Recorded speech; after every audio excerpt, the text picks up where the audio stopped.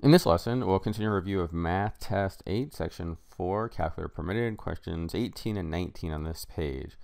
All right, let's take a look at 18. The figure shows the relationship between the percent of leaf litter mass remaining after decomposing for 3 years and a mean annual temperature in degrees Celsius.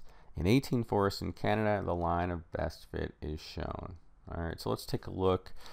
We have on the y-axis leaf litter mass remaining, the temperature, and we see these are the observations. They've drawn a line of best fit, which best represents the data. It's also called a trend line. We know it's got a negative slope.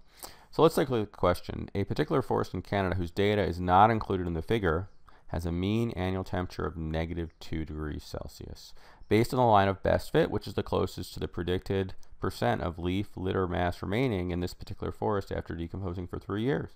And so all we have to do is look for -2 Celsius, right? And so here's 0.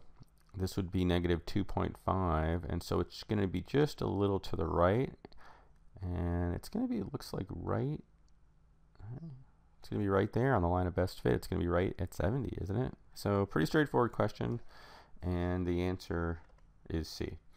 All right, let's take a look at question number 19. The range of the polynomial function f is the set of real numbers less than or equal to 4. The zeros of f are -3 and 1. Which of the following could be the graph of y equals f of x in the xy plane? So we're given some information about this function. Let's start with the zeros. Remember, the zeros are the solutions or the roots. That's where it crosses the x-intercept, -3 and 1. So I would just look for functions that cross -3 and 1.